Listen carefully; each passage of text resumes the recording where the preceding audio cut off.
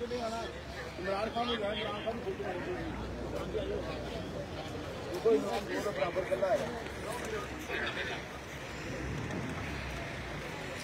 ready? Okay, good afternoon, gentlemen. Good afternoon, sir.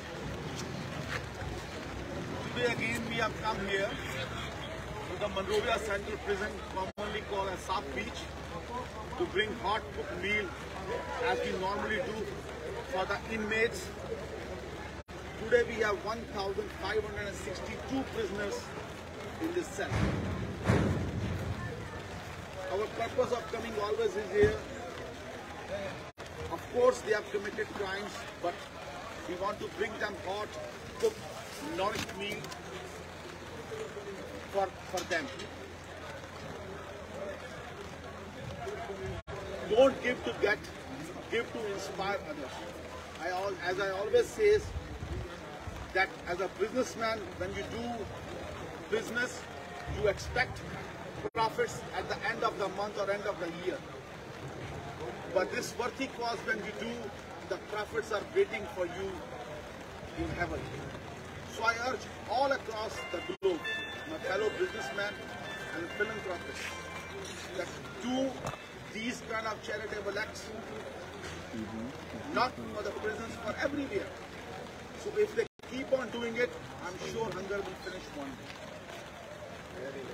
So don't give to get, give to inspire others.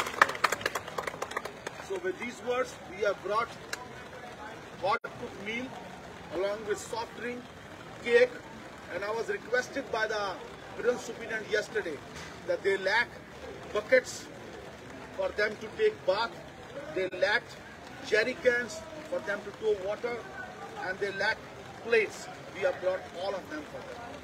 And he was just telling me again that the water system we installed last year, which was having some issues, we repaired that. It's working very fine. But the hand pumps, they have 2 hand pumps. Once they don't have electricity, it's giving them problem. I assured him that I will get it repaired at ASAP. And thank you very much for everybody for being with us. So we can make. So thank you. The JEETY and the Eagle Rice, and our newest friend that he just brought to accompany you in this process. As you said, you are always there for us. Just yesterday, that called on you yesterday evening, and this is what we did. So, member of the full estates, it's not strange, and we will not get tired knocking his door, and we will continue to be grateful for his assistance to us as prison manager and us as prisoners as well. So, on behalf of the inmate population, the working staff, and the visitors that are coming today to visit their relatives and loved ones, so thank you ever so much. May God continue to bless you as you continue to reach out to us. Thank you ever so much. Thank you. So folks, we like to say thanks for watching KM TV.